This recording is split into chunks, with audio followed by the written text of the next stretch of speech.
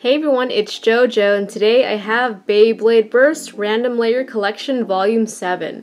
So these are only available in Japan. They come in these gashapon machines where you put in a coin and you have a chance of getting one of 5 layers.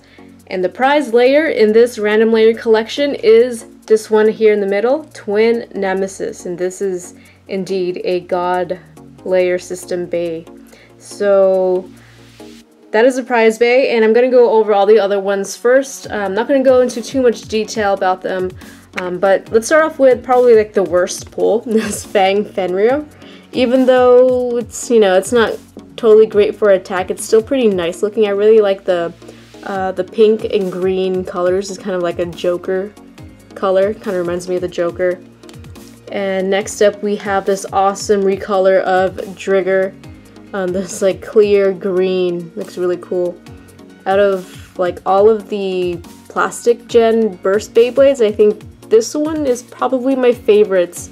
Well actually no, that's a lie, Dragoon is my favorite. Probably this one is my second favorite.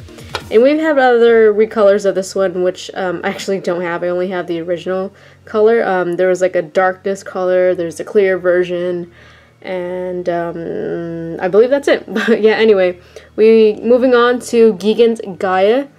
This is, I think, the only other G2 layer other than the one from a random booster, volume 6, I don't remember, but it came in a random booster. But yeah, this is the only other way, like the second release of G2, and it looks pretty nice.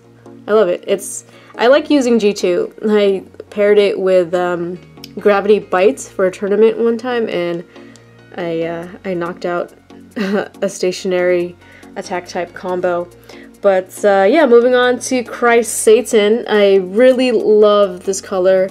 Red, of course, many of you know, is my favorite color. But yeah, nice gold accents to it. Really, really cool. And again, we've had other recolors of this one too. But yeah, probably this one is my favorite. And now moving on to the prize layer. This is Twin Nemesis. And like I said, it is a God layer.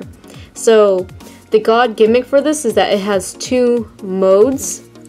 One is smash attack mode and the other one is upper attack mode. So let's go over that real quick. Right now it is in smash attack. So if you look at it from the side, and it's the right spin, so spinning to the right, this is the point of impact right here. It's pretty small, and it slopes downward like that, so I feel like it might kind of throw off the other Beyblade, like off balance. So yeah, that is smash attack mode, and to switch the modes, you have these 2 tabs here underneath, and when you do that, you could switch the whole part. You could turn this all the way around, and it clicks like that, and now it is in upper attack mode. So now spinning to the right, you can see that this upper part comes up there. So yeah, that's really, really neat. I don't know which one is better, but I know like from MFB people prefer upper mode in certain Beyblades like El Drago. But yeah, it looks really, really nice. So yeah, this is an attack type. And another cool detail that I really, really appreciate is that when you lift up the tab, it hides the eyes on the face there. And there's no eyes on the other side, it's just black. So that you could flip that around again. So let's do it from a top view.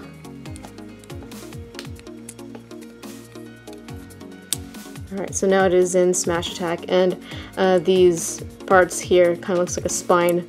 It like becomes visible, and when you turn it back to upper, it hides it. And yeah, let's take a close look at the teeth. It does have pretty good teeth. This is an attack type after all. There's only 3 teeth.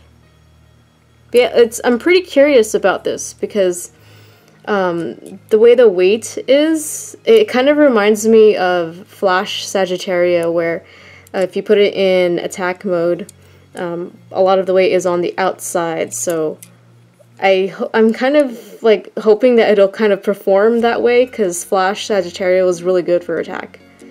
And yeah, think I'll try both modes when I test this guy out. And I actually don't know what the official combo for this Beyblade is, so if you want to give me some suggestions, and I like in the comments, and I will totally battle with your combo. Well, whatever I find that is seems pretty suitable for this layer. And alright, that's I guess that's pretty much it. The design, I guess overall, it kind of reminds me of Diablo Nemesis from the 4D system Beyblade. Just the way of the color, like it's purple and it's got some black there, and I believe there were some like diamond shapes on it as well. You can see there's like little diamonds on the top layer, and I believe Diablo Nemesis had that too, and like throughout the whole metal wheel. But yeah, that's pretty much it for this little short review. What do you guys think about Random Layer Collection Volume 7? Let me know in the comment section below. Thanks for watching. Leave a like if you enjoyed this video. Don't forget to favorite and subscribe. I'll see you guys next time with more Beyblade Burst. See you soon.